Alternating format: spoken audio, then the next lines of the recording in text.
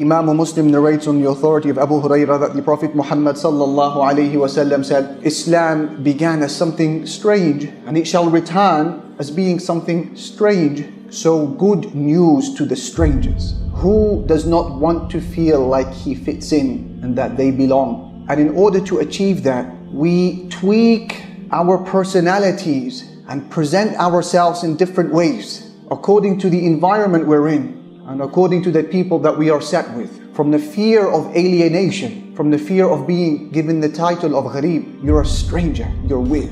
But subhanAllah, the Prophet ﷺ emphasizes that there is one thing that you should hold on to through it all, and that is your deen. You don't lose your principles when everybody else loses their principles. If everyone else in the world becomes dishonest, you don't lose your honesty. If everyone else in the world cheats, you don't lose your integrity. If everyone else in the world slanders, then you keep your tongue safe from that. If people harm each other as commonplace and as norm, you don't harm anyone. And instead, you make it a point to say that I will be from the one who is oppressed, not from the one who oppresses. If oppression becomes that which overtakes a society altogether.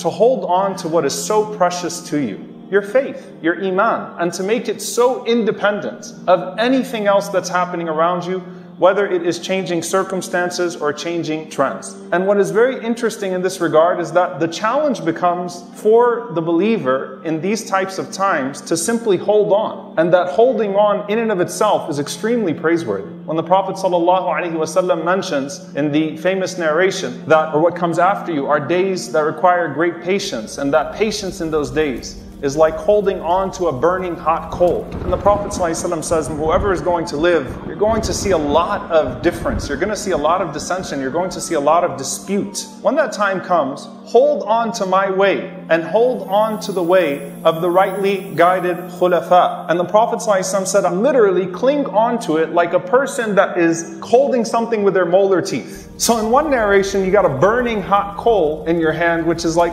it feels so much more relaxing to just let it go. In another narration, the Prophet ﷺ is saying, look, hold on to it with your back teeth, like someone's trying to pull it away from you. Hold on to your faith. Hold on to your principles. Hold on to your deen. What's happening around us constantly is a shift. The world looks so different every year. And then the pressure on you to change, to abandon, to adapt becomes stronger every single year. We see time and time again that liberalism becomes awfully illiberal when people refuse to abide by ever-changing sanctified secular norms. You, O Muslims, will be usually a minority amidst a non-Muslim majority. Allah Jalla Jalaluhu said, لَقَدْ جِئْنَاكُمْ بِالْحَقِّ. We've come to you with the truth. وَلَكِنَّ أَكْثَرَكُمْ لِلْحَقِّ كَارِهُونَ. But most of you despise the truth.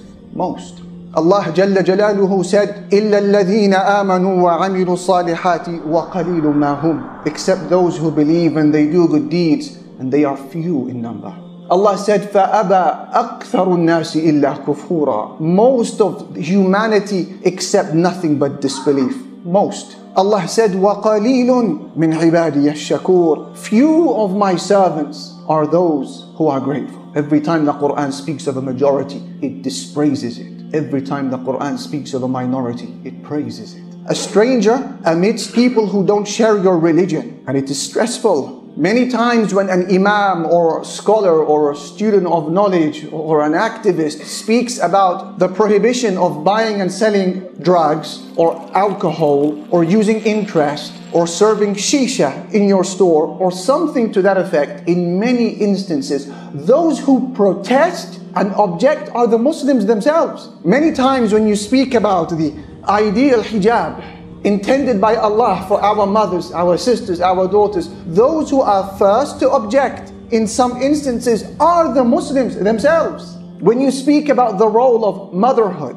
and being a homemaker as being a great profession and raise it above all, in many instances those who object are the Muslims themselves. So this brings about a type of ghurba in the heart of the Muslim. When he sees his family, he sees his brethren speaking against him, whilst all he or she are trying to do is be a Muslim upon the prophetic path. They feel strange when they look around and they see their fellow Muslim brothers and sisters with their greatest aspirations in life to receive the reassuring nod of acknowledgement from society, from parliament, from friends, from social constructs. They feel strange because all they want is the acknowledgement of the King, Allah the Sovereign, and the prophetic nod of acknowledgement on the Day of Judgment. They feel strange when they see their Muslim brothers and sisters jumping through every hoop and wearing every mask to fit in, to not be labeled as a stranger. But for them, they hold on to their principles and values, even if it rocks a few boats along the way. And that is because society is always drumming into their heads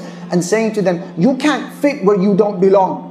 So they've given up trying to fit in at the expense of their principles, and they have chosen to not compromise. They have chosen to inhabit planet Earth on their own terms, on their own conditions, as practicing Muslims who will not compromise. You're actually enduring hate just because you're doing the same thing that your parents did and that your grandparents did, and you're worshiping with a religion and abiding by an instruction that's 1400 years old. And you didn't get the memo on Twitter that things have changed yet. And you're trying to maintain and hold on, and that takes a level of endurance. And sometimes that comes with great sacrifice, and sometimes that comes with great abuse. Muhammad Ali, of course, rahimahullah ta'ala, one of the most celebrated people in American history, and certainly the most celebrated American Muslim in history. When he refuses to be inducted into the draft, he was the most hated man in the country.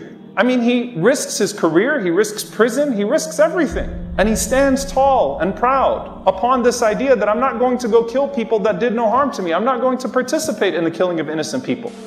I will not go 10,000 miles from here to help murder and kill another poor people simply to continue the domination of white slave masters over the darker people of the earth. And shoot them for what? They never called me nigger. They never lynched me. They never put no dogs on me. They never robbed me of my nationality, raped and killed my mother and father. What I'm going to shoot them for what? How can I go shoot them? Them little poor little black people, little babies and children and women. How can I shoot them poor people? Just take me to jail.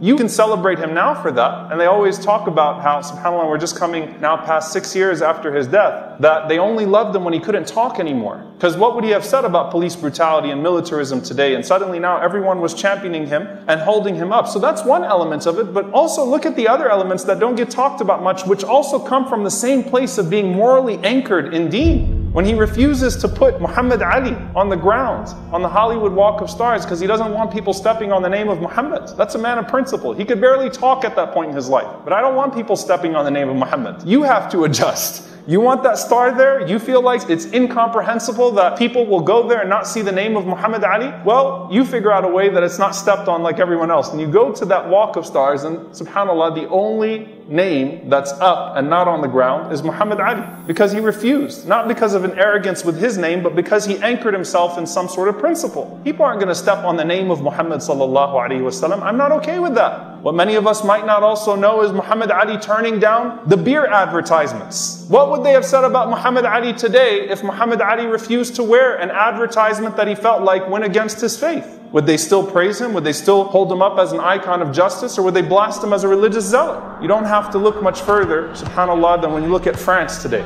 And you have a brother by the name of Idrissa Gana Gueye, who is a Senegalese French football player. All he does is he sits out a game because he doesn't want to wear an LGBTQ pride flag on his uniform, feeling like it undermines his faith. And so he was hunted down by the press and the French Association of Football. And they said to him in an arrogant manner that one of two situations apply. Either these rumors that you're not supporting the LGBT are true, in which case you are to know that there are going to be consequences for your action, and to realize the impact of your behavior, and to realize the grave mistake you have committed, they say to him. Or either these allegations are false, in which case we invite you to send a message of support, and you are wearing the t-shirt, send us a picture. He's lynched in French media. All sorts of racist rhetoric is hurled against him. There are calls for discipline. All he did was take a dignified stance. Man said, I have deen. This is my deen. How do you describe his situation now amidst this avalanche of condemnation?